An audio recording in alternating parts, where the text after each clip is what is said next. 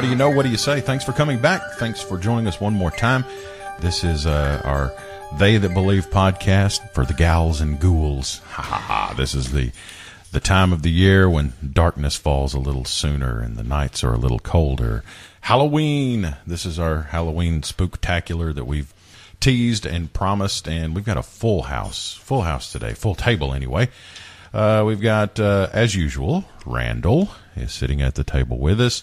Gretchen has joined us once again to tell us some scary stories. And way over on the other side of the table is Nate the Great. Oh, Nathan, we do lots of talking about you, but this will be the first time folks have heard from you. We never did use your other pod because it was unusable.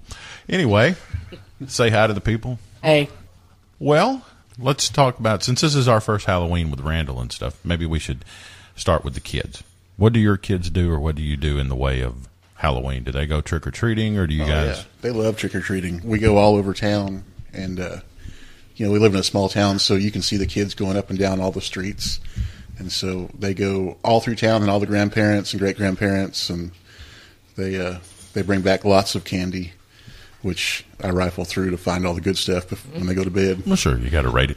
And you probably have a pretty good neighborhood over there. I guess you're on a nice little residential street, so they're able to still go door to door.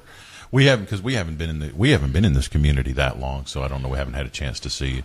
Do they do the trunks or treats and any of that kind of stuff around here too? Yeah, a lot of the churches do that. I think our church did it last year, and it was pretty good. So they load up. They load up on candy. They're wired up for a good solid month.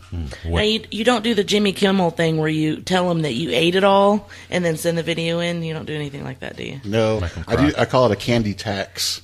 There's a tax on candy that comes into the house. And a tariff. Yeah. I must say I enjoy watching those videos whenever they do it. We're teaching them about government early in life. Yeah, a tariff before it crosses the border of the living room. At first, you got to get your beak wet a little bit, right? It's funny when you see that candy, because I think everybody in the world puts their candy in a big bowl when it comes home. And then so like the first week you'll eat all the chocolate and then, some of the other stuff. But by like week 4, you're down to like the Smarties and Jolly Ranchers and that kind of thing. I don't know what, Nate's too big for trick-or-treating. We haven't really made any plans yet this year for him. I don't know what we'll do. Maybe nothing. I'm already working on it. We're gonna dress up and stand out there and hand out candy. That's what we're doing. Okay, so let's talk. Let's start here. Let's talk about the things that make us afraid, things that give us the frights. Now, we are at the kitchen table, and I'm already hearing a little bit of room noise today, and the rattling you hear is not the chains of Marley's ghost. It's rabies tags of little 4-legged haints that are running around here. So, yeah. Isn't that a good word? Haints. I love haints. Yeah. Randall used that one a month or two ago, and I'm like, I need that. I'm gonna put that in my tool bag. All right, Randall, we'll start with you, because I know there's something in particular I know that has frightened you, yes, or did when you were younger. Oh, it still frightens the heck out of me. And we haven't really had a chance to delve into it yet. I was kind of saving it for this opportunity. So, tell us about that little thing that gives you the heebie-jeebies. Well, first, I would just like to say that my childhood was awesome. I don't want anybody to think that, he was abused. But when I was about, I guess I was 5 or 6, I watched this movie about this ventriloquist doll that went nuts and started killing people. That was the one with Anthony Hopkins? Was it that movie? I think so. I showed you the trailer for it. Yeah. Now I meant to look it up. Now I can't remember what it was. But anyway. Yeah, but I watched it, and I was like 5, and this was one of several movies that summer that really got me. So it was right around my birthday time, and I watched this movie, and I was scared to death. I was trying to be tough, that I wasn't scared. And then, like within a week, my mom bought me this Charlie McCarthy ventriloquist doll. Oh. And so I didn't want to admit that I was scared to death of this doll. Now, did she do that unknowingly? I don't know. Knowing my mom, she probably did know and did it on purpose, but I don't think she realized how scarred I was from this doll. So it stayed in the closet, in the original box that it came in the closet in the upper left-hand shelf with the closet doors closed for about 4 years, I think, until finally we played kickball with it one day and it ended its life. Took him out and beat him up. Yeah. It was probably a really expensive doll too, and my mom was always trying to get me to try new hobbies, and I guess she thought the girls would all like me if I was a ventriloquist. But yeah, right. Wow. Yeah. Maybe just as well that you didn't pick it up. Yeah, probably. Maybe that was her plan. So you never even tried it.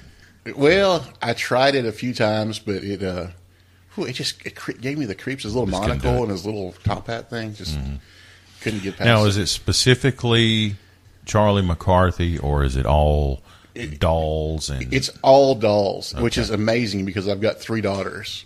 So my house looks like, a Barbie, naked Barbies everywhere, and baby dolls all over the place. So, well, all right. I had I probably told you this before. I had a Lester from Willie Tyler and Lester. Do you remember them? I remember. They were like a black Edgar Bergen and Charlie McCarthy. Well, he would have come later. He was popular in the 70s, but I had a black ventriloquist doll. I don't know why that's funny, but and I tried. He came with a little 45 size record. It was like real thin, real floppy, but and it had Willie Tyler on there teaching you, how to perfect your ventriloquism skills. Well, here we go, my friend. Let me shed some light on this for you. Pediophobia. Ooh. Pediophobia, also known as the fear of dolls. Now, you can take heart. I'm pediophobic. This will make you feel a little better. It is relatively common. So don't think yourself too strange. Actually, once we get around to mine, you guys will look pretty normal. It's an anxiety that can be associated with a range of dolls, from old-fashioned china dolls, porcelain dolls, to dolls that talk and move. Pediophobia, considered a branch of automatonophobia. And that probably more correctly is maybe what you have. This automatonophobia is a fear of humanoid figures, like ventriloquist dummies, animatronic figures, things like that move on their own, like battery-operated. Or that was right around the time we went to Disney World, so maybe it was part of the small world thing, too. That kind of creeped me out. Do you remember, you probably at this point have been to Chuck E. Cheese. Did they have Showbiz Pizza around this area in West Tennessee? Did any of that kind of stuff bug you, the animatronic Yeah, figures? I remember seeing pictures of me at one of my birthday parties at Chuck E. Cheese, screaming when the mouse came at me. Yeah, that happens a lot. Yeah. I think that's probably rooted in something else, though. Yeah, that's probably just a kid thing. Yeah. Santa Claus, Easter Bunny, Chuck E. Cheese. It looks a little monstrous. It's something distorted and okay. So there are theories connected to the possibility of how this pediophobia is caused. Some reasons include external events, which in this instance may have just been that movie. I mean, you watched a scary movie about it at a very young age. It was the exact same doll, too. It was the Charlie McCarthy doll. Well, then it probably was that Anthony Hopkins movie, because it did look it did look a lot like that. So I don't think tracing the roots of your phobia back, I don't think we have to go too far. I don't need a psychologist. It seems pretty apparent. You watched a scary movie and got the impression in your young psyche already that it was something to be feared. They say it also could be caused by heredity. I don't know what that is. I guess just maybe you could pass it on to your runs kids in your family, like doll maybe phobia. It's good that you have girls, because they just wouldn't think they would be. Oh, they're not. You wouldn't think girls, if they're abiding in their gender traditional gender roles and playing with dolls and stuff, that it wouldn't be as common in women, or I wouldn't think, but I don't know. I think the many thousands of dollars I've spent at the American Girl store, that God's up there probably cracking up at me to have such a fear of dolls, to be ordering them online and getting them for the girls and that kind of thing. Sigmund Freud, the psychoanalyst, not the guys in Vegas with the tigers. Sigmund Freud claimed that... That's Siegfried. Yeah. He claimed that it was a common fantasy that children have about dolls coming to life. So, in that sense, not necessarily or inherently unhealthy, but you can see that it kind of begins to get there if you're fantasizing or playing about your dolls coming to life, and then for some reason associate it with fear. You can see where that goes. Another psychologist, Ernst Jentz, theorized uncomfortable or uncanny feelings arise when there is an intellectual uncertainty about whether an object is alive or not. I kind of like what he's going with this, and it's even like when you're walking in a store or something, and you see somebody out of the corner of your eye that you think is over your shoulder, and it's a mannequin or something. It's in our reptilian brain, our human nature, to be suspicious about something that we don't know if it's alive or not. Especially, you can understand or think this would be aggravated if it has a humanoid appearance, if it looks like a person. Also, when an object that one knows to be inanimate resembles a living being enough to generate confusion in your brain. Yeah, it's usually the eyes. It's like if they have the real looking eyes, that's like bugs the mess out of me. And this is interesting too because it's probably a little morbid, but at the point of death, the eyes will dilate, right, and they get black, and you often hear people that go into like coma or brain death when their eyes dilate and they're not responsive, and you'll hear sometimes doctors or something, they'll say that doll's eyes, because that's the way doll's eyes look, that complete black or very very dark. Isn't that a line in Jaws? Like the doll's eyes, dead eyes. Yes, exactly. Dead eyes like doll's eyes. The person with pediophobia might usually, this would not be you, hide dolls that they encounter or refuse to go near them. You have to be exposed to them. You'd be the worst dad of the year if you started. Oh, yeah. Yeah, if I just... Can you imagine that? Don't bring any dolls in the house. Or if they had to grow up and they go, our daddy would hide all our dolls because he was scared of them. And he'd make us play with G.I. Joes instead of real dolls. You would end up giving them some sort of complex. Yeah. So does this not... Do you have delineations or distinctions on the dolls, like an action figure, a 3.5 inch or a 12-inch G.I. Joe? Since you mentioned it, I mean, is that different? Mostly, it's just the ones that like the baby dolls have the eyes that are like the glassy looking eyes. Those bug me for some reason. I can deal with the ones that are like plasticky that don't really look real, but I got you. When the eyes look real, that creeps me out. Now, Nathan and I, we like to watch those ghost hunter shows, and one time they went to Island of the Dolls. Have you heard of that place? I used to watch that Ghost Adventure show, and one of the intros, or like from the commercials, is a doll that like turns its head and looks at you, and its eyes open up. And I had to stop watching the show. It terrified me. Did you know I had heard this discussed recently, and I tried to research it on the internet, and there's a lot of talk about it, but I'm having a hard time finding if it's confirmed or not. I've not really seen it debunked or confirmed, but I'm pretty sure it's France, that there's a law on the books in France that you can't have a doll either with a humanoid face or with a child's face. Have you ever heard that? I'm moving to France. That's true. I know, right?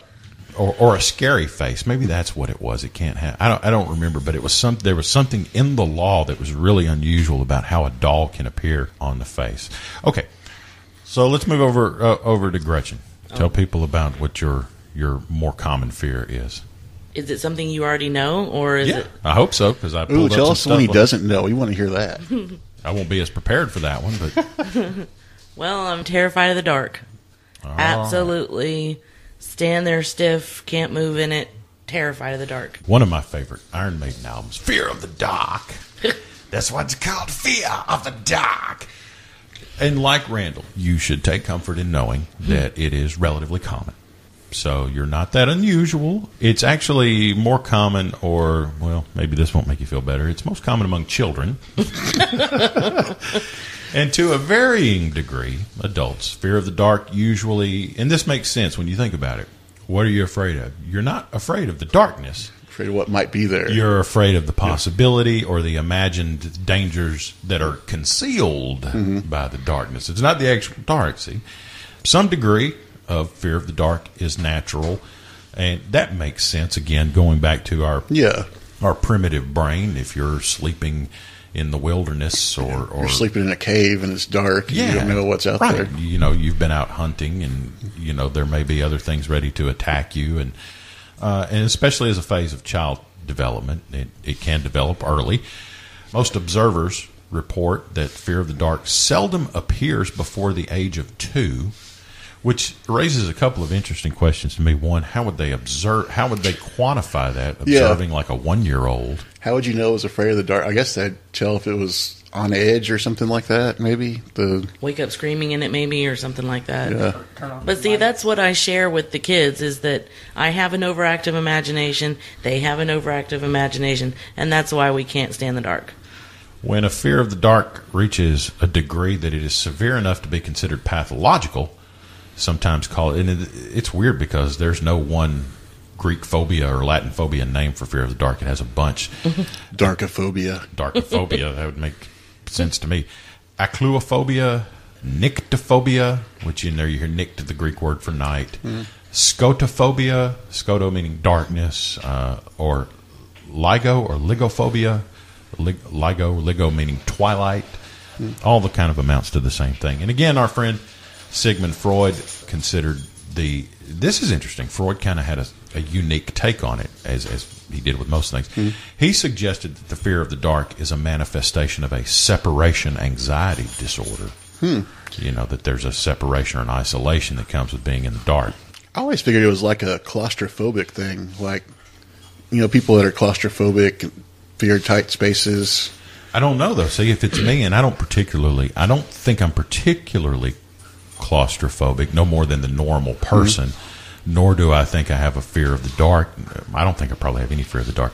But if you were to ask me what would frighten me more, being in a pitch black small room as opposed to a large room, I think I'd be more frightened in a larger room.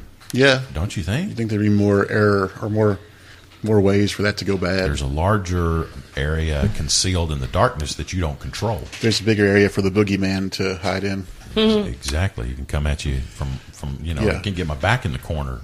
Well, I can give you a story. Just recently, I was in the restroom at school. I teach at school, and on the way out, one of the teachers just flipped the light off, like she would at home, and I was in there, and I have a sense of losing all control.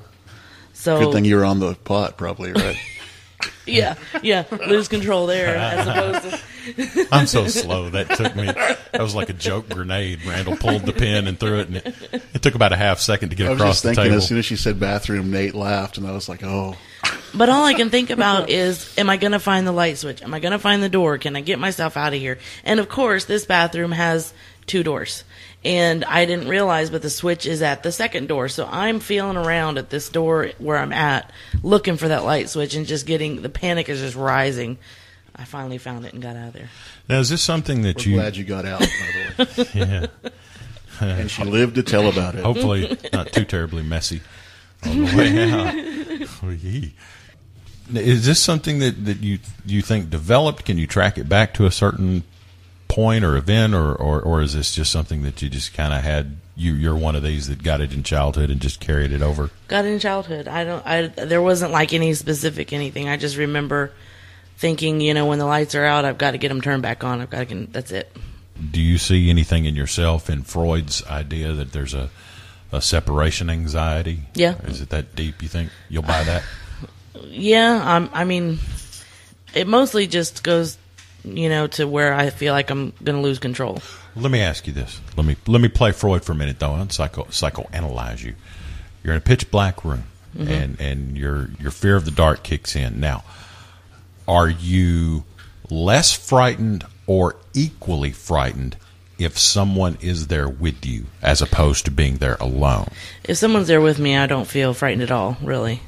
Interesting. When I was younger, I did, but not now. Not at all. Like if I'm with you and it's dark, I'm fine. But if I'm all by myself, I panic to get to the light.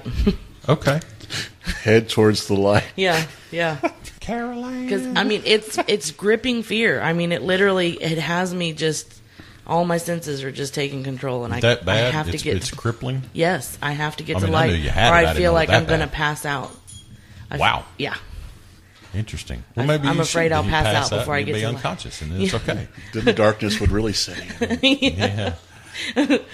You can't see it. I don't think I can. You don't know. How do you know you're passing out? You can't see it getting dark.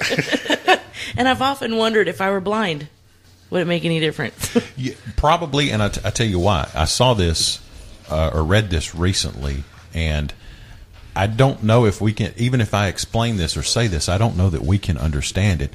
When we close our eyes and we see black or everything goes black. That's not what blind people experience. Blind people don't get that. They don't have anything. I don't know if that makes sense. I'm not sure if I fully understand it. I saw somebody trying to explain that, but they're like, it's not like when you close your eyes and you get the black. It's like there's nothing. I don't even know if that makes sense. So maybe that. Yeah, I mean, you can still see kind of a pink haze, I guess, but if you're blind, you couldn't even see that. You can see black, but I mean, I don't guess a blind person could actually see black and know what black is. Right. Yeah. There's literally nothing. And that concept, I think, is hard to communicate. But anyway, you get the general idea. Nate, I didn't know for sure that you were going to be sitting in here. I didn't really prepare anything. And I'm not really sure if I had to label a fear for you. These guys, I kind of already had a head start. Do you have anything in particular? I have two. Well, tell me about them. Clowns and what lurks in the dark. Clowns. So you're one of those afraid of clowns people? They're weird. Yes. Okay. Yeah. I'll go along with that. I can almost see not directly, but some sort of correlation between that and your dolls.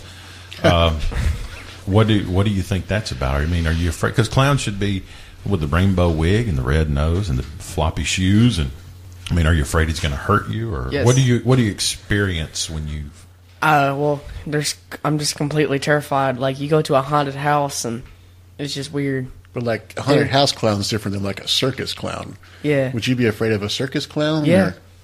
It's weird. They got this like white makeup on. You don't know what their facial expressions like. You don't know what they're gonna do next. It's weird. So if you're a bull rider, and you get thrown from a bull, and you're in danger of being gored or trampled, and the rodeo clown runs out, which way do you run? Towards the wall. Oh. I don't think it's quite that bad. Now let me tell an interesting story about Nate.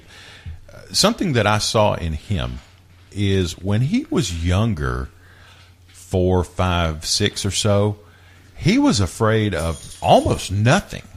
Now we're talking about a kid that at the age of, let's see, it would have been 2006, so you would have been 5. About to turn 6. Let me tell you what about this kid. At 5 years old, he walked every inch of the haunted farm in Medina. Really? I went with him now, but now this was, you have to get the picture, and for about 5 minutes he became, a local celebrity, at least in the parking lot. Yeah. Because everybody was now just enthralled with this 5-year-old that went through the haunted farm. There's grown men and women out there having meltdowns. And of course, now I walked with him, and I wasn't real sure, but, he was like, yeah, I'll give it a try. And he even seemed a little hesitant, and that's probably because he had no idea what to expect. I think we as grown-ups know what to expect when we go to one of those kind of haunted attractions. Now, at the time, I had worked or was working the for... The dog is cracking me up. He's jumping. Yeah, they want to get up on the table and get up in here. I was working for the city of Medina, and the day before, 2 days or so before, when they were setting it up, before it opened to the public, we would go in during the daytime, we would walk it, and there were also alternative routes or avenues inside, like if you needed to make a hasty exit or if emergency first responders need to get in and out very quickly, we kind of knew where those were. So I was comfortable going in with him because I knew, what's the worst that could happen? He gets halfway through or a third of the way through, starts to really freak out. Then what do? You got to back him up or take him all the way through. Well, I knew that I could get him out an escape hatch if I had to. But I'm going to tell you what, he walked every bit of that thing. And the only time he really, right at the end, he kind of lost it. And I tell you why. It was, I think, only because he got startled as we were coming toward the end, and the end is in sight. There's the light at the end of the tunnel. One of these yahoos with the chainsaw came right up behind and started it up, and it startled him. You know what I mean? Yeah. We were kind of at the point where we were thinking this thing is over. You see the light at the end of the tunnel? He really kind of lost it, not severely, but I could see that shift happened. It was like, ooh. But fortunately, it was the end, and we were done. And so we marched him around, and, here's the 5-year-old that went through it, and everybody's like, aren't you a big chicken? Do you remember that? Yeah. Do you remember going through that tunnel. I remember that tunnel. What tunnel? With The chainsaw? tunnel, yeah, the tunnel with the chainsaw. Oh, right at the end where they came. Could they you came. imagine How what did you type of forget that? person at a haunted house or whatever sees a 5-year-old and goes, "Ooh, here's my shot." Well, to that, I'll say this: I do. They kind of communicate with each other, and you would hear them call ahead. Oh, we got a kid coming through, but they did that for everybody because there were other kids who were trying it, and they would dial it back. Okay. They would dial it back a little. You know, they go, "Okay, we got a little one, or we got a kid coming through." But what's strange with him, though, as he got older, and he would watch horror movies and was unfazed. And it was the most amazing thing. Like you were talking about, you watch a scary movie as a little kid, it scared you. Yeah. And I'd be like, that doesn't bother you? And he was like, even at 4 and 5, he's like, it's just a guy in a mask. He got it, and he knew that. But as he got older, when he got like school age, then he started to get easily scared. We couldn't watch a scary movie at night all of a sudden. I'm like, what happened? Why are you regressing? The monsters became real. Spent too much time Now he with makes me women. tuck him in bed. Oh, He says, "Come on, come with me. Turn the light on first. You go in there first." I don't know. any potential girlfriends out there? That is Nathan And getting tucked into bed by Gretchen. She just went there. She just yeah. went there. That's worse than pulling up potty training pictures, I think. Wait, what? Stepmama's got to tuck him in.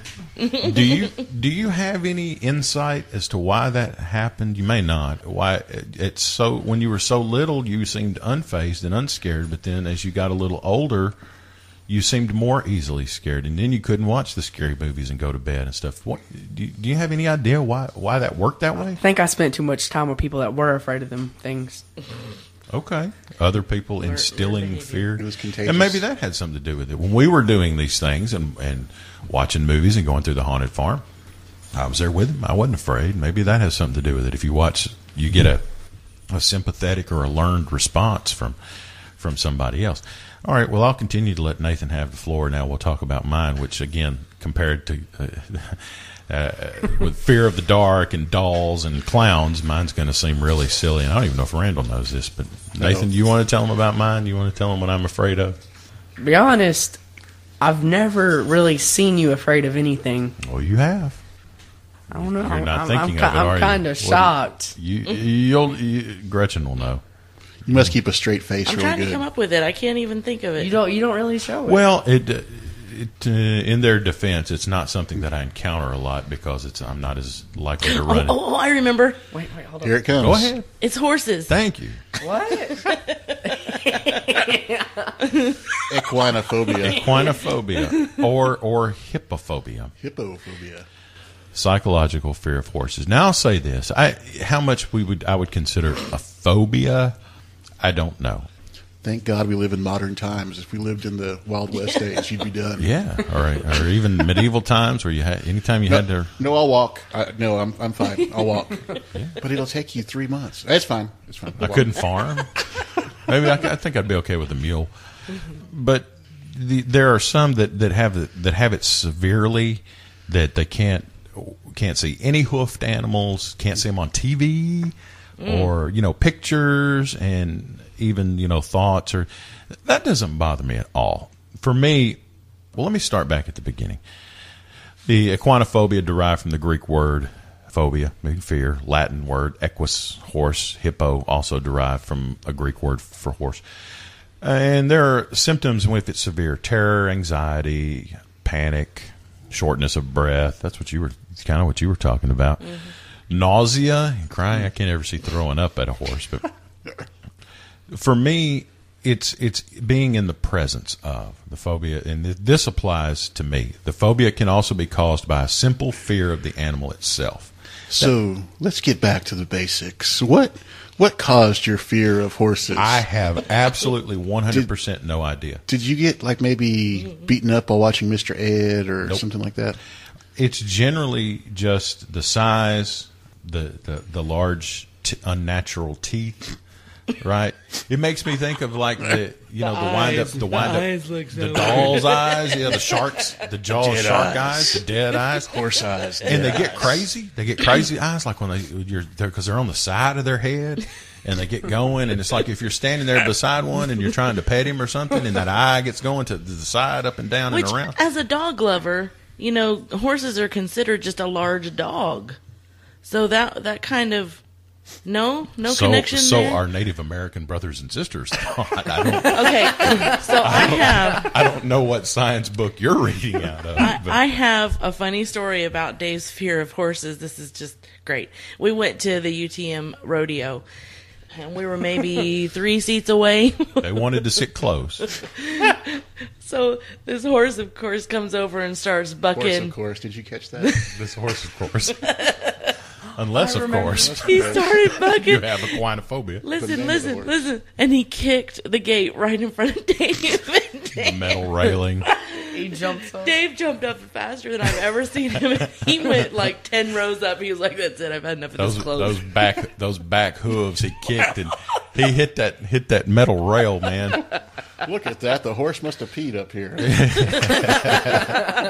It was like a shotgun blast. Boom! And I was like, "Yep, I've had enough. I've seen enough."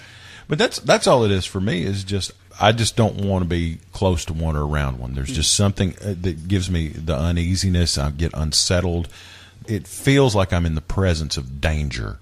Like this thing could bite or kick or just go nuts at any moment. And no, I don't have a precipitating event or anything that ever happened to me. I remember once, maybe twice in childhood, somebody put me on one to ride. And that wasn't like a real ride. It was like once around the park while somebody led it or whatever. And I remember as a kid when I got on one and I started doing like I did in the movies. I started trying to kick him, like to spur him. And the person I was with, whose horse it was, said, "Oh, no, don't do that. He'll take off." But I mean, I obviously was not afraid. And it just in adult life, I mean, I don't know. If I get near one, man, it makes me so uneasy. They're so unpredictable. Maybe like a growling dog or something. I get the same when I see them teeth and it starts doing that and then showing them teeth and them crazy eyes on the side of its head. That's the way I would compare it. Like if you're near like a growling dog or something, you're like, See, I've got a friend that hates dogs. I mean, can't stand dogs. He's scared to death of them. But I've noticed anytime he gets near one, the dog starts freaking out. I think it feels like that that the guy's really nervous around it or whatever. And I've been told that, and I'm aware of that with horses too. But that's fine because I just assume if I'm freaking him out, I just assume back away and not be near him. All right, well, let's examine now. I'm going to give you some science. We'll drop some science on you. The science about why we're afraid of things. And as we've already touched on, most of it is even though some of it has gotten a little complex, with clowns and things like that and dolls in our modern age, it all comes back to that primitive brain. It's an emotional response to something that we perceive or our brain perceives to be dangerous, whether it really is or not. It focuses attention. It prepares us to act. People always talk about that fight or flight response. So it's all surrounded by this idea of trying to protect yourself or to survive.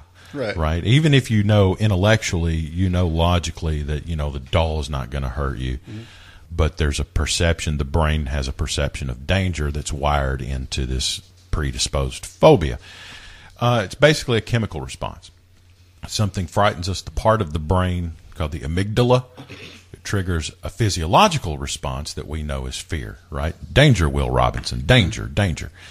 After that initial fear response, the neocortex, the more recently developed part of the brain that's larger in humans than it is in other vertebrates. That's interesting. And maybe why our phobias and fears are so complicated.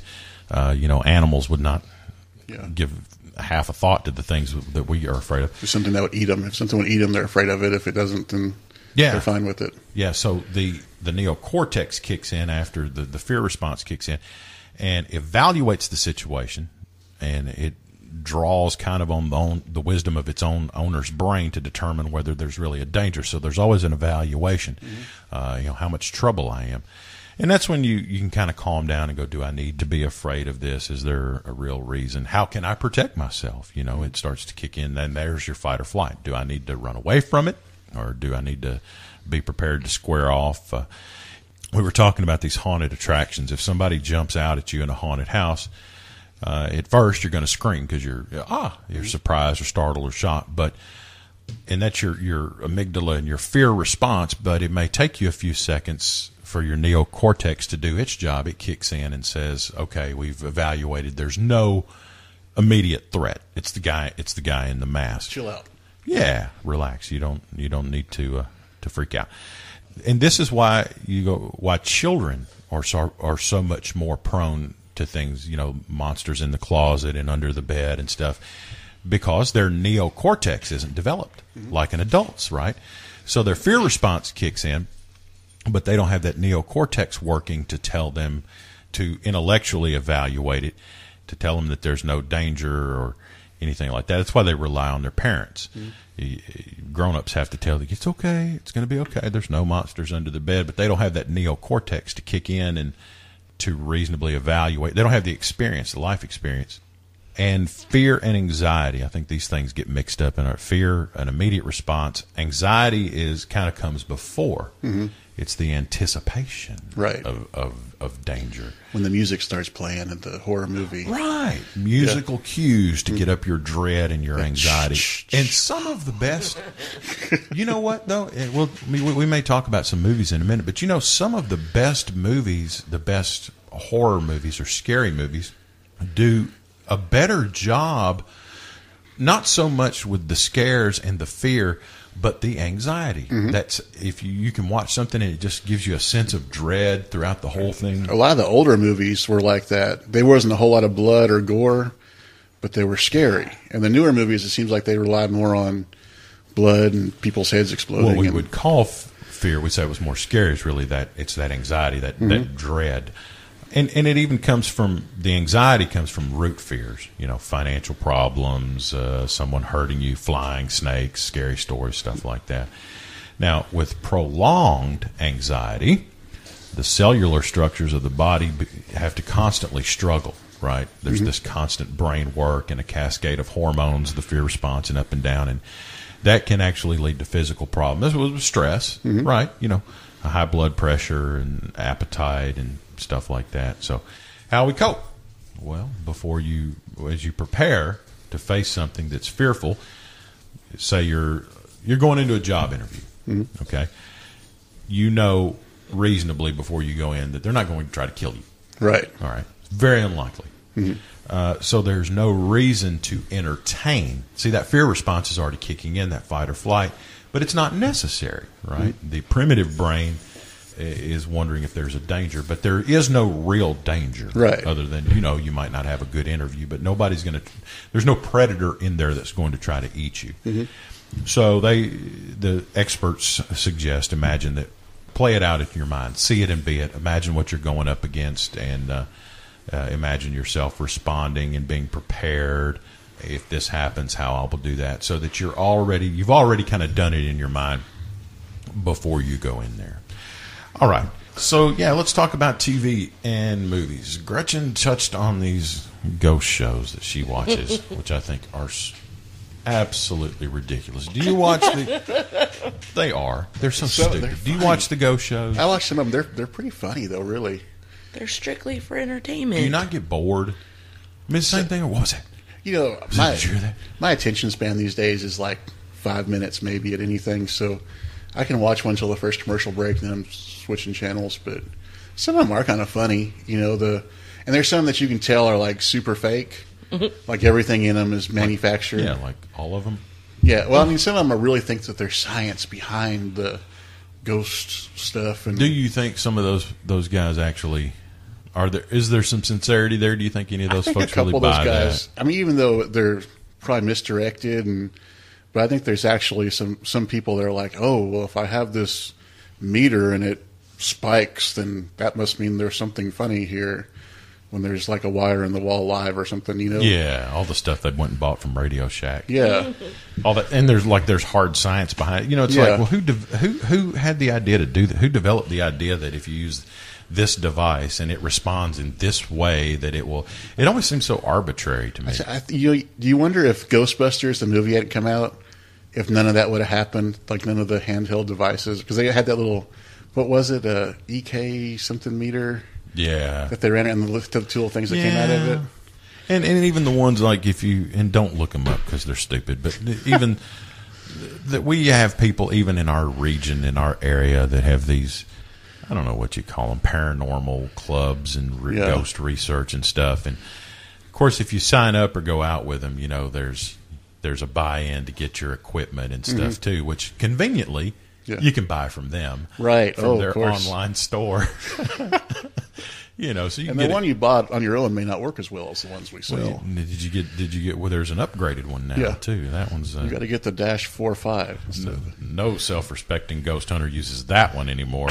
That was last season's electrograph. Yeah, I do know people that legitimately think that they live in a haunted house. Yeah, like for real, will tell you that there's a ghost upstairs. They named it, and they've had people come out and investigate it. So and I'm sorry. No, I'm not sorry. Why should I apologize? This is my microphone. You go get your own microphone and get on the internet and say whatever you want to say. That's right. For anybody listening. But, folks, for real, ghosts are not real. I'm sorry. I know I don't want to hurt anybody's feelings. I'm glad this isn't our Christmas pod, right? Think about that one a minute. Ghosts, aliens, man, Bigfoot, all that stuff. Oh, no, Bigfoot's real. Yeah, right. And wrestling's real and the moon landing is fake and all. Yeah. There you go. The Earth is flat. That came out last week. Somebody said the Earth was flat and had proof. There's still some flat Earth people out there, and that's about the level that man, and I know the stuff is interesting. I know it's entertaining. I watch the ghost movies, those are fiction. It's my cynical, skeptical nature. If you put on like a show that qualifies itself as some kind of a reality show, and I'm supposed to watch it and become engaged, I'm not. It turns me off, and if it's fictional, if you go, well, this is a fictional story, I can watch a ghost movie or something.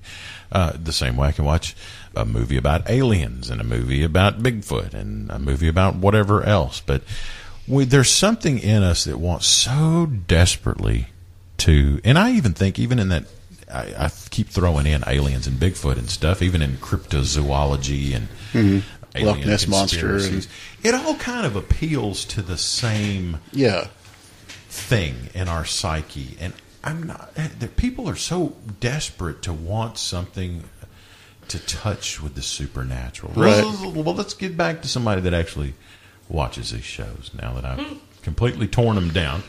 Tell us about your experience watching these, and what evaluate for me. Describe to us what you see. Evaluate for me what you think you're watching, and quantify maybe how much of it is real and how much of it is reality TV. Oh, I don't think any of it's reality TV, but I usually this time of year I get those ghost stories out and start watching all the spooky stuff. That's about all it consists of. It's this time of year, and by the time Halloween's over, it's pretty much done. Yeah, but you've been watching those ghost shows 2 years regular, though. No, I have not. Ghost Adventures and no, we haven't even had satellite for a year. My house is haunted. My favorite is the one that's got the girl psychic that goes through the house, and she gets the feelings from everything in there, and then they have the real detective that goes through. And oh yeah, Paranormal Witness. Yeah, but see, I kind of steer clear of stuff like that, especially if they're talking about a demon and those kind of things. I stay away from. See, that's a real ripoff. That's somebody that's even too cheap to go drop $100-$200 to get the equipment. Yeah, I feel things. I feel that there's. Okay, so they got that sanitarium in Waverly that's supposed to be haunted. And this time of year, it's like a big tourist trap. Would you guys spend the night in the Waverly Sanitarium? No. I wouldn't for fun. I wouldn't. There's better ways. What you're asking is there a scenario in which I wouldn't? Right. The idea being we wouldn't stay there because we're scared. I wouldn't. I'm not inclined to do it because it's a waste of time. Now, if you told me, if you're going to drop $50 on me and bring me a sack of crystals while I'm there, or White Castles. Yeah, I'm in. Uh-huh. I wouldn't have a problem doing it. But, I'm not going to go do it just to show somebody I can. Or Gretchen just said no. So, Gretchen, why do you think no? I'm not gonna chase this stuff down. I mean, Probably going to be dark. I like it, and it's gonna be dark. No lights. I just like to. It's just entertaining to me. It just entertains me. That's it. At this time of year for Halloween. Well, and it's easy to say, look, there's no such thing as ghosts and all that. But I mean, in the right environment, in the right circumstances, you can still frighten people. I mean, I can still get creeped out, even when I watch a movie that I know is just fiction, is just a movie. If it's scary enough, it'll give you that feeling, and you can sometimes still get creeped out, even if you can go, there's probably no real danger here, but I'm out of here. Yeah. This is no good. Yeah. And one of them guys on that Ghosted, is it Ghost Adventures? Isn't that the show? Yeah. Yeah, because one of them guys got fired from the show a year or two ago, and then he came back and was explaining how it's like if they go in, is it AMC or A&E? It's one of them A channels. Yeah.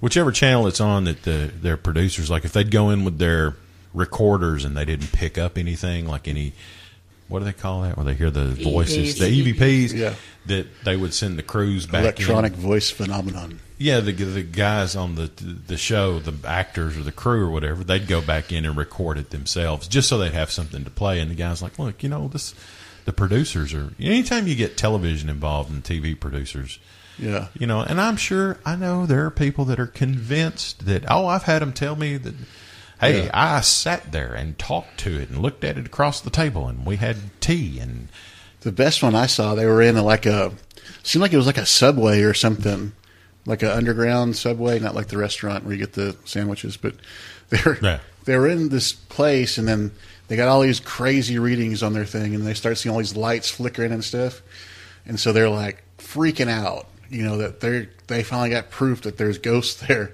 and then at the end of the show, they're like, all that was they were doing inventory down the street, and they didn't tell them that they weren't supposed to be there. That. I know what you're talking about. I think I did see that. I remember that. But and those are, you do kind of appreciate that when there are some that I've seen, and maybe it's some of those shows you watch too. They seem to spend just as much time trying to eliminate anything. Debunk. Of course, what does that do? That gives you the appearance of legitimacy too. If every other one you can go, well, this one wasn't real because we did with our science and with our science machines and our ghost machines, we determined that it wasn't real.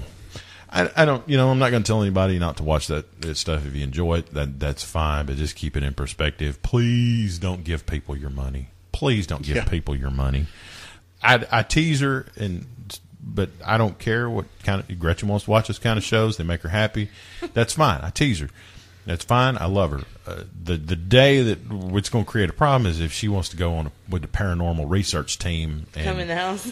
Yeah, and I dropped a couple $100 on my bag of equipment. Sometimes you got to tell those women what they want to hear. Yeah. Oh no! Not this time. Let's not say that again. Not this time.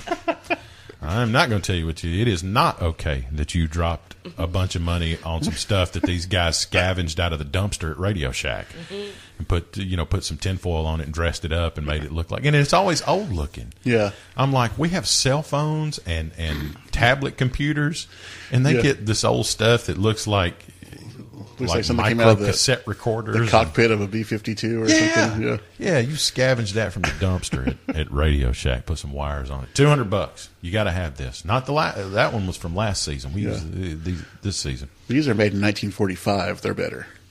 Yeah, they're older. They're more authentic now. Yeah. That's old guitar amp thing. They knew how to hunt ghosts back then. This uses the latest tube technology. It was much easier when people just believed you because they had no internet, they had no video or something. People actually believed you.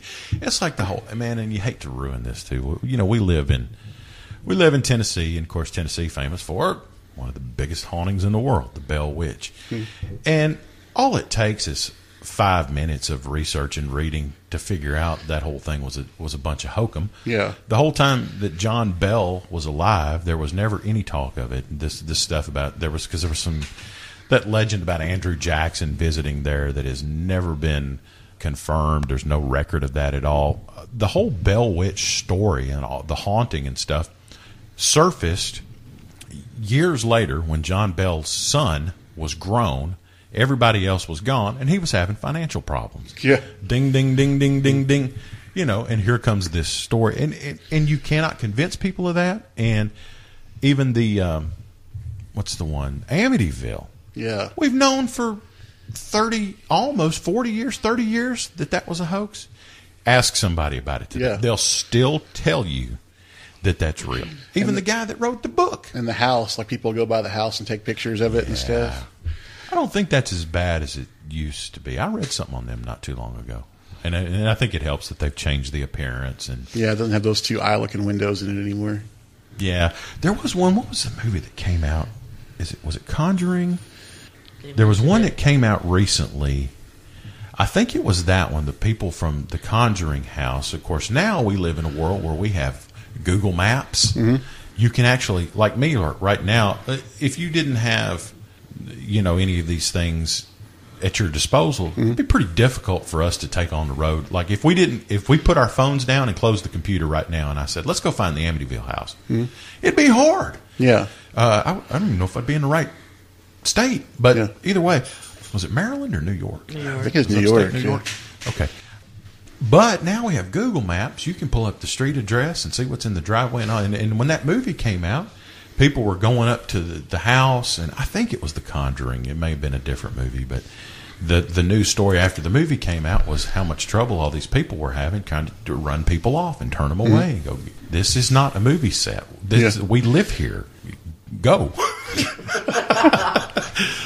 The house is not haunted. Go away. Haunted by a bunch of rude tourists. With Google Maps or Google Earth going on. So see, that stuff doesn't scare me. The ghost stuff or the monster stuff, like the stuff that scares me is stuff that could actually happen. Yeah, like the Psycho, that kind of thing. The Psycho is one of those movies that really scared me when I was little. And I think it was because it was possible, that it could happen. And it wasn't really bloody or gory or anything. No. It was just very suspenseful. And and that's one of those, there's just, you never get back that first time. Right. Watching it. You just never get over there. All right, well, we've kind of already eased our way into it. So let's talk about movies. I have a list, which is the greatest horror films of all time. Now, there are a squillion of these lists. Yes. All over the internet, and they're all different. The reason I kind of picked this one and went with this one is because this one is completely user generated. It was at ranker.com. There's no movie critics, or it's all, there's like 160,000 people as of today, right, that had contributed to this list. Let me kind of open it up and well, I guess first maybe I should ask you, do you really enjoy... Some people don't really like scary movies. I love scary movies. They're okay. Yeah, I was. Well, what would be, and I won't hold you to anything. I know you may... It changes day to day when you ask people on the spot. But if you had to put together a list of what are your top 2, 3, 4, 5, what would be in your top 10 list if you don't want... Jaws. I watched Jaws when I was about 6 or 7. I was on a trip to California. And we went to the beach the next day, and I remember being extremely scared of Jaws. And I still, when I watch it, still get a little goosebumpy when I watch it. Interesting you say that. Now, I would make the case, I'm kind of splitting hairs here, I would make the case that Jaws is not a horror movie. However, your assertion is supported by the other people who are contributing, who are not like-minded of me. Believe it or not, Jaws did make the top 10. Number 9. Number 9 on the great horror films of all time at ranker.com. What else? Well, you mentioned Psycho. Yeah. That's one that sticks with you? Yeah, I like Psycho. I like all the old Alfred Hitchcock movies, The Birds, Vertigo. Yes. Those are all really good. He had just a real sense for what was actually scary, without doing all the crazy special effects and blood stuff. The Birds comes in at number 35. I have several pages and a long list, so some of these are hard to find. I'm not going to look for Vertigo because I doubt it's probably on there. I would certainly not qualify Vertigo as a horror movie. Just suspenseful. Which is interesting, though. Now, when you say The Birds, I can get on with that. I can qualify The Birds as a horror movie. Jaws, though, I don't know. I don't know why I have a... Jaws, I think the scene, like when Richard Dreyfuss is going underwater and is investigating the boat, and that guy's head pops down. I mean, that's like one of the scariest moments I remember out of any movie, especially when you see it the first time because you don't expect it. He's underwater. It's just a real lull spot in the movie. He's picking this shark's tooth out of the hull of the ship, and then this disfigured head comes down. that you could tell was attached to or not attached or whatever. But I mean, it was just scary. It was just suspenseful right there. I was never, don't dislike it, but I was never a big Jaws person, not like a lot of other people are, you know, that it's on everybody's list. Not even just great horror movies. It usually comes up on great movies and Right. Spielberg's masterpiece and all that. I have not watched it, you know, front to back in a long time. Have you seen it recently? Does it hold? How does it hold up? Oh, I've got it. I've got the like boxed edition Okay. DVD set. But yeah, I love that movie. I watch it all the time. You feel like it still holds up. It still looks good for You a know, modern because that's audience. another one of those things that is actually. I mean, it could possibly happen. There could be a shark out there that's. I mean, now not the extremes that they go to in the movie, but you know, I mean, there is legitimate fear of sharks. Does it, again, having not looked at it in forever, does the shark still look pretty good? No, It doesn't. no, it looks horrible. What's but his name? Bruce. Brucey. Bruce the shark, yeah. But you know, I watched all of them, and in the first one though, the shark does look the best. I think in the first movie, the one with Louis Gossett Jr. in it, I think it was like the third one. That's the worst one I think at all. Where they're at SeaWorld. Oh, I wouldn't even. I wouldn't even know. Yeah, they're at SeaWorld, and the shark is definitely like the very beginning of maybe CGI. I don't think it's CGI. It's probably just where they drew it onto the film stock itself. You could tell that it's not the real shark. Nate, we've watched a lot of horror movies, and so we may have watched so many that I don't know. I don't want to put you on the spot. Do you have anything that jumps out immediately as a favorite? Not really. I think Freddy Jason movies are on my top 10. I would have said zombies for you guys. Oh, our favorite are zombies, yeah. Perhaps. I don't know. If Funniest thing Nathan ever said that one time was, I was talking about you guys and your zombie movies, and he was real little, and he said, "That's how me and my dad roll." And there was one we liked that was almost a horror comedy called Slither. Yeah. And you know what, son? Again, I've got a long list. I think it might have actually made the list. There's no way. That is the craziest movie. Isn't it, though? There's a bunch of them, though, that are comedy horror movies that are just hilarious. Scary movie. Yeah. And that is our favorite, Cindy, because we're big Mr. Pibb fans. When he's like, I told him to get Mr. Pibb. It's the only Coke I like. Yeah. Well, Gretchen, what about you? Now, I know you don't typically. You're in a weird Twilight kind of place because you will watch and have watched and sometimes enjoy scary movies, but then generally, though, I don't get the impression that you do like them. Or where? It depends on the movie. I like, of course, my ghost movies, but I like a ghost mystery. What do you mean by ghost mystery? Well, where Scooby Doo. like you're. Oh yeah, okay. I see what you did there. Okay. I would have gotten away with it if it wasn't for you rotten kids. Go ahead. Well, what comes to mind is the Ghost Whisperer. I love that, and she was just spending every episode trying to figure out where this person, had died and what the Jennifer Love story. Hewitt. Yeah.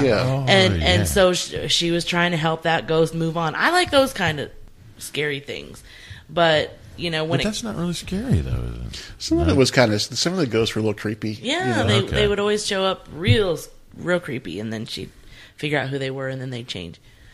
But like that, where they find out, because I don't know why, but at first I'm real scared, and then when they find out the mystery, then I'm like, oh, that wasn't so scary.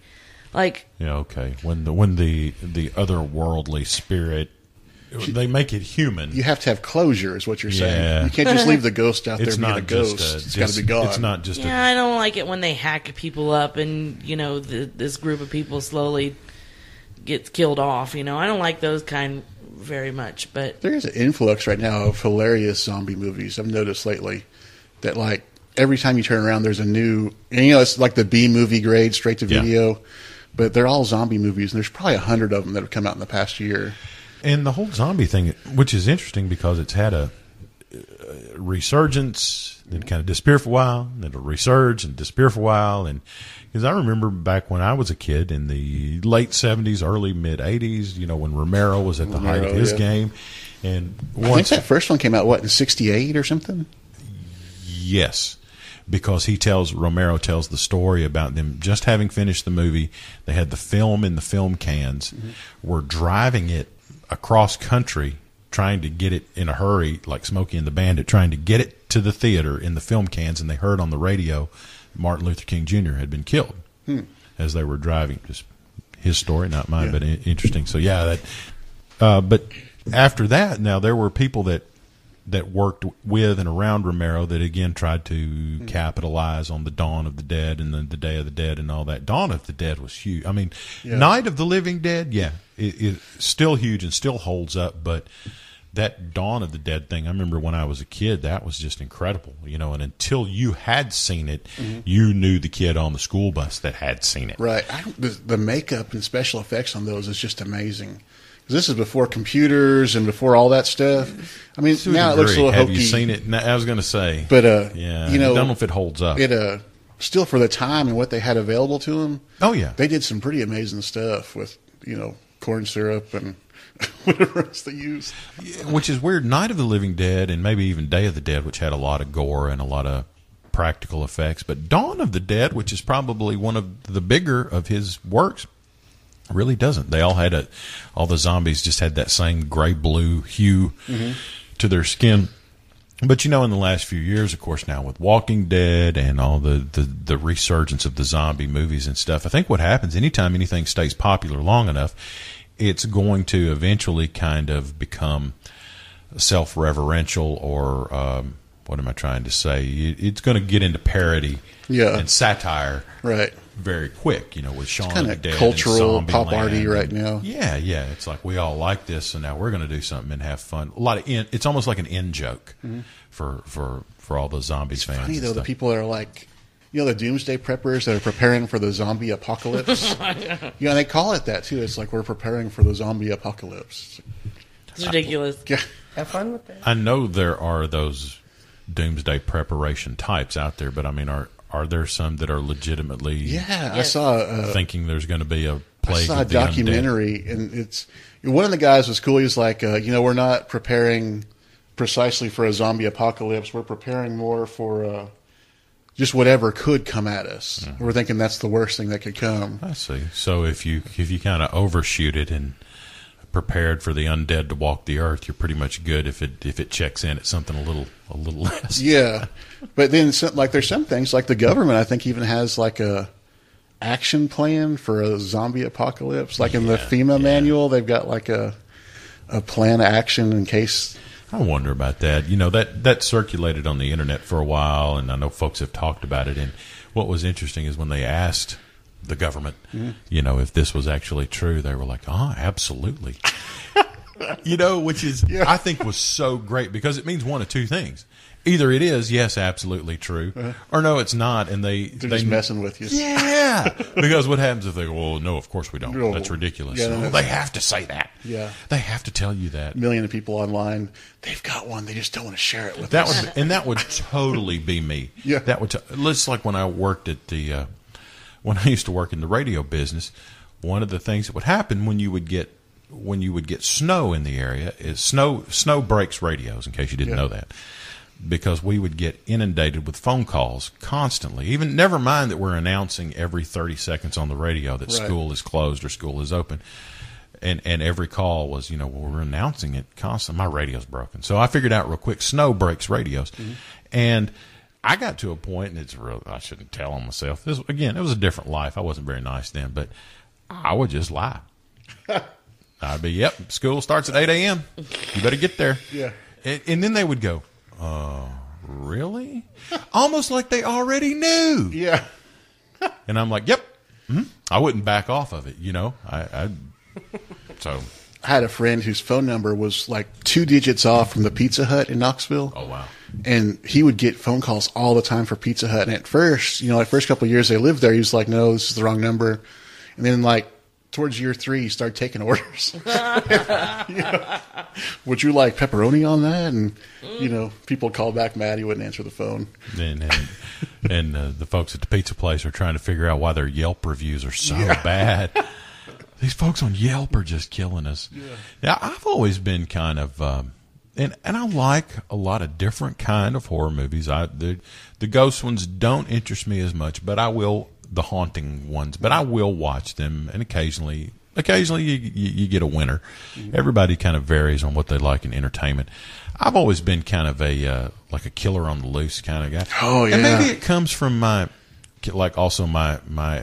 appreciation of the superhero mythology and stuff too, where there's your characters and your actors are mythological, right? They're bigger than life. They're not normal average people.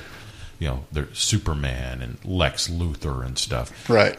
Magneto and Doctor Doom, and it's kind of like for every bad, there's got to be equal good. I can almost kind of throw Jason and Freddy Krueger, and that kind of occupies that same place for me.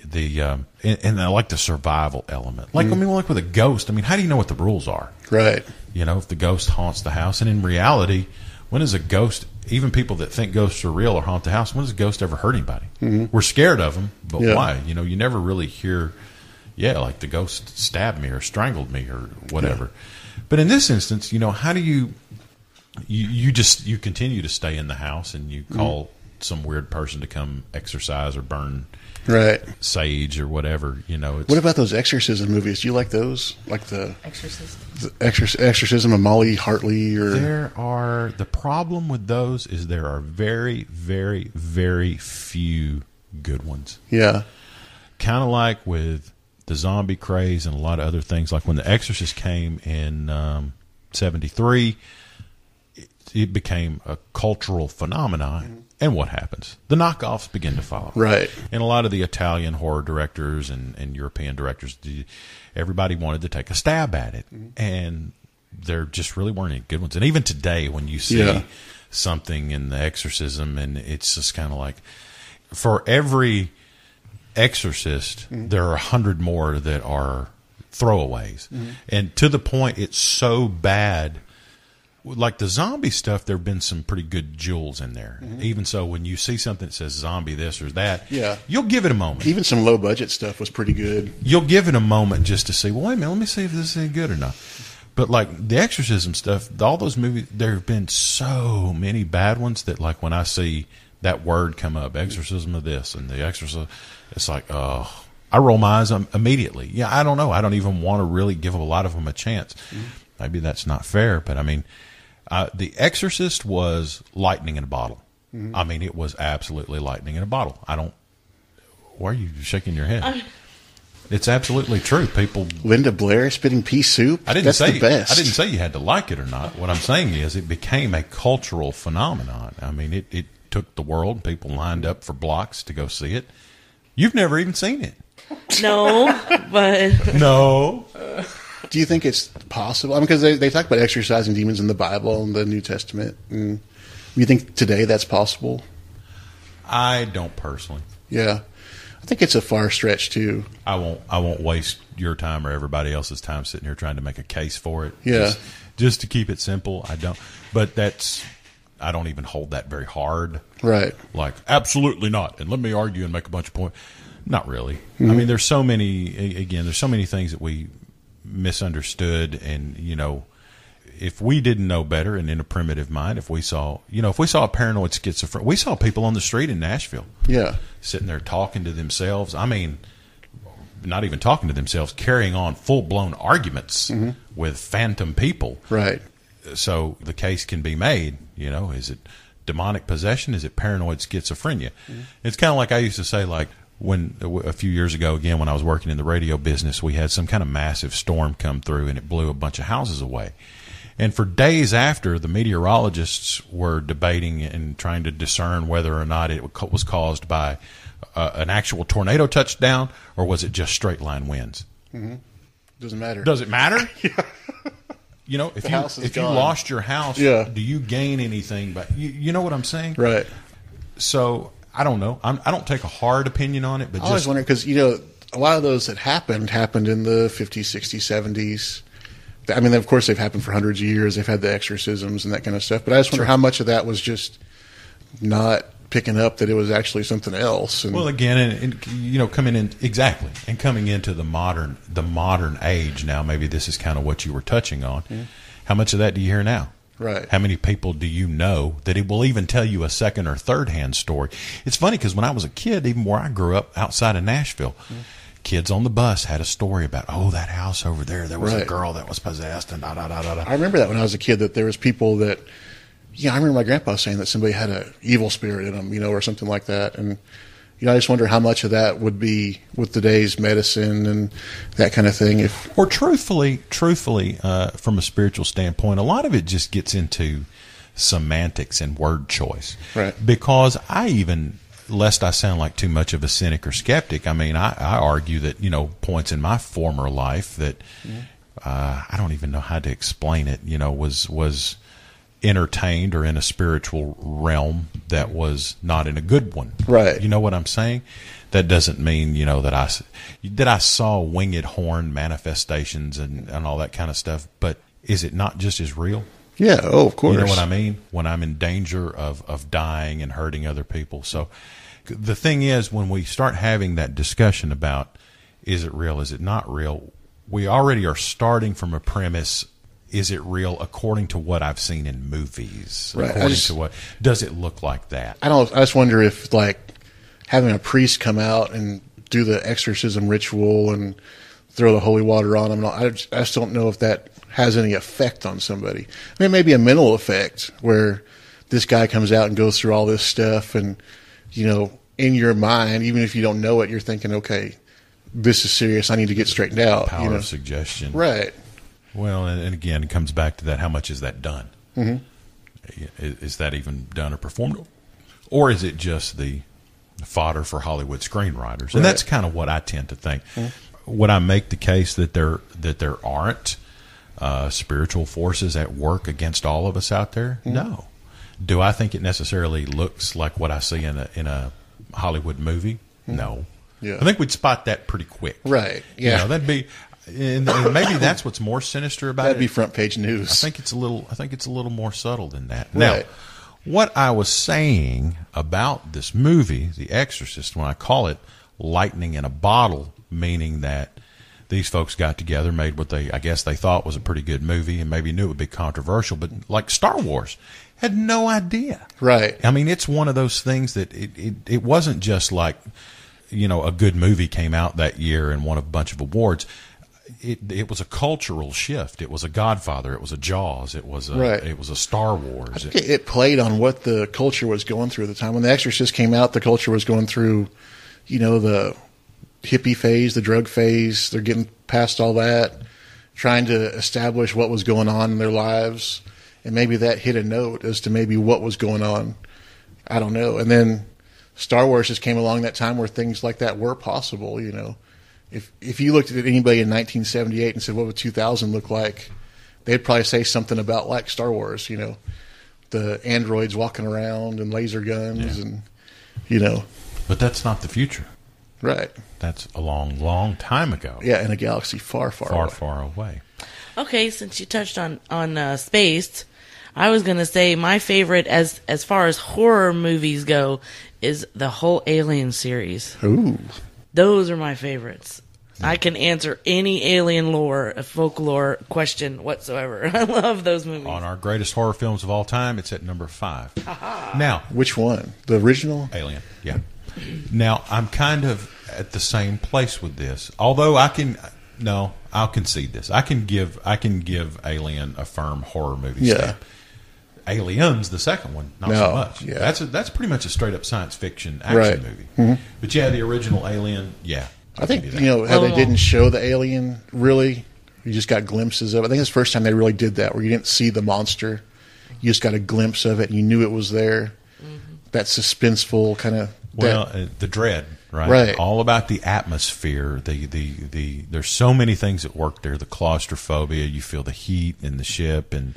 In space, no one can hear you scream. The exhaustion that you've been up there, so the isolation, the darkness. You've got so many different things playing up there, and stalked by an enemy or a predator that you have no preconceived ideas about at all. Right. You don't know what it is. You know, at least we can pretend like we know something about a grizzly bear chasing us, or in this instance. But I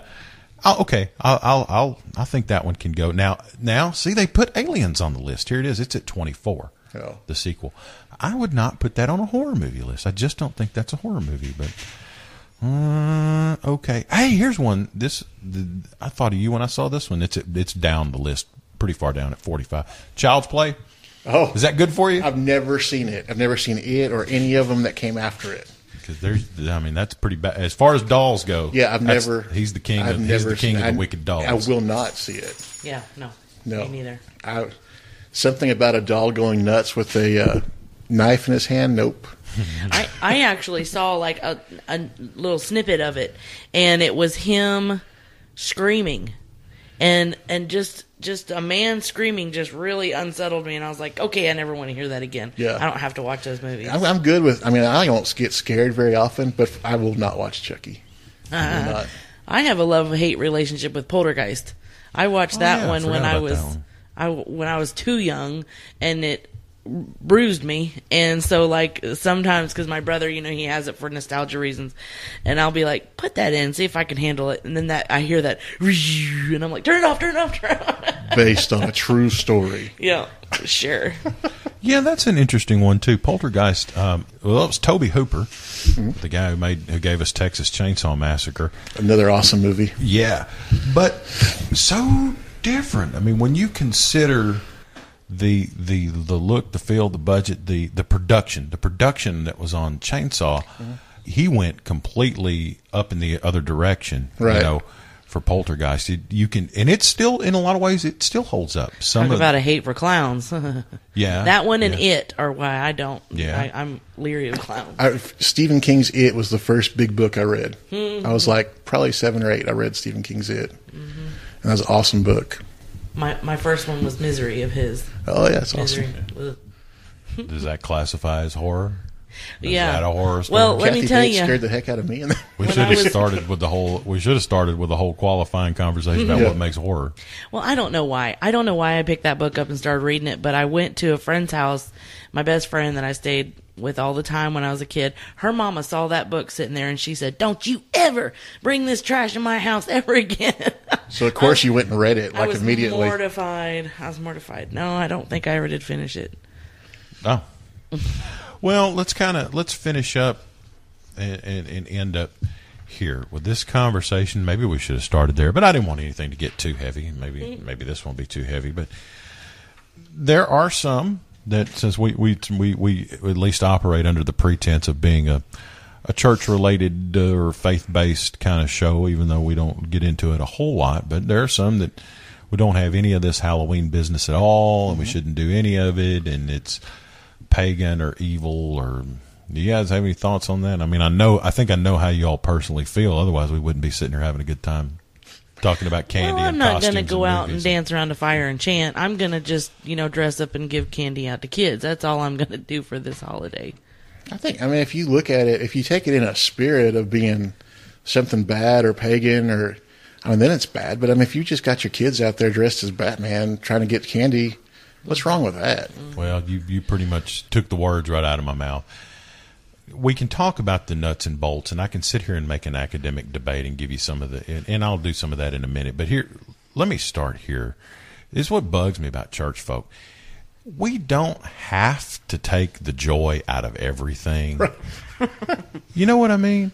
The whole idea with me and you sitting down to even start doing this in the first place was that, in addition to the other things that we enjoy, the movies and the music and games and comics, whatever else, all the foolishness that we have talked about in recent months, is that we enjoyed the experience of going to church. We liked being around church folk, liked being in the church, and can have fun with it. Right. And I know people don't think that, and this is maybe one of the reasons that people don't think that kind of stuff, because listen, if you're some of those church folk that just want to take the joy out of everything, knock it off. It aggravates me about church folk. It bugs me. Some of the different sects of Christianity or pseudo-Christianity that don't celebrate holidays, why would you not celebrate a holiday? Why would you not celebrate Christmas or Thanksgiving? It doesn't make any sense to me. Though, I can't agree with those folks, but I will give them respect for going all in. Yeah. You know what I'm saying?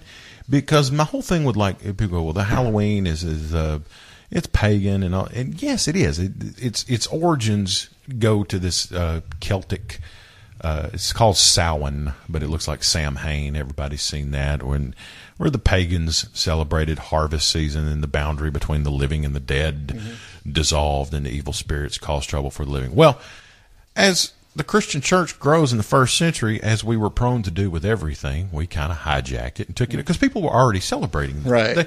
Like, imagine this, we've already got federal holidays on the calendar that we look forward to taking off and getting paid for every year. Right. You know what I'm saying? And so did these pagan folks. And it's like, if we want to convert to Christianity or whatever, we don't want to lose our holidays. Right. I don't mean to be flippant about it, but there's a reason and there's a logic behind it. And even the name Halloween, that's not pagan, that's Christian. It's from the Hallows Eve, All Saints Day, right? That's what I don't like either. Is like, okay, we can't have a Halloween party, but we can have a harvest festival. What's the difference? The kids are going to get candy. I'll go you one better. Yeah. Are you allowing bunnies and eggs On Easter? anywhere around your church around Easter? Yeah, those heck are pagan fertility symbols. Right. Does that? That's what I was going to say. Aren't all the holidays based off of something pagan? Yes, for the reasons I described, because the people had already held them. Just like we have we have folks that we will never see in church. They're going to take a day off on Christmas Day. You know what I'm saying? There are some holidays that are already. There are folks that there may be young people who didn't get the right kind of education, didn't pay attention in school. They're taking a day off on Martin Luther King Jr. Day. Have no idea who he is. Don't even care. No.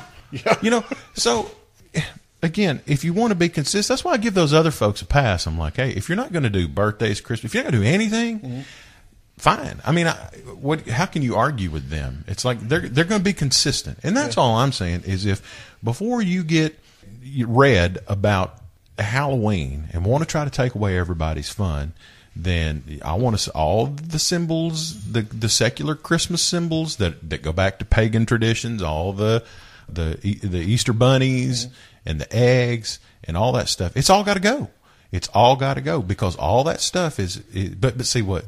Purple bunnies are cute. Yeah. Right. Painted eggs are pretty. And they make a mint when it comes to those seasons. The stores make a fortune selling that stuff. Oh, yeah. It's just... And I think they had Christmas out in August. Valentine's Day doesn't even exist. And, man, yeah. St. Valentine. Yeah. Yeah.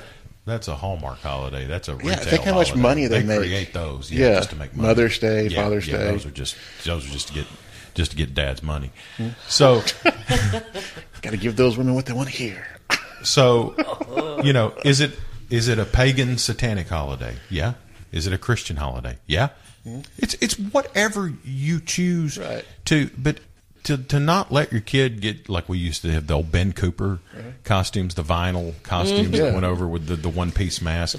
Those things, there's a big collector's market for those. Yeah. If you still have them like in box or, you're going to, even if it's cold out, you're going to not be able to breathe. Yeah. That little tiny hole in the mouth that you can hardly breathe out of. But it's so much fun. And you nailed it right at the beginning of our conversation today.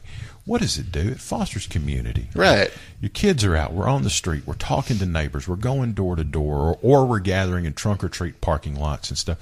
What good do you do for yourself, your faith, your church by sitting at home with a sour look on your face? Turn your front porch light off. Because you're not talking to anybody.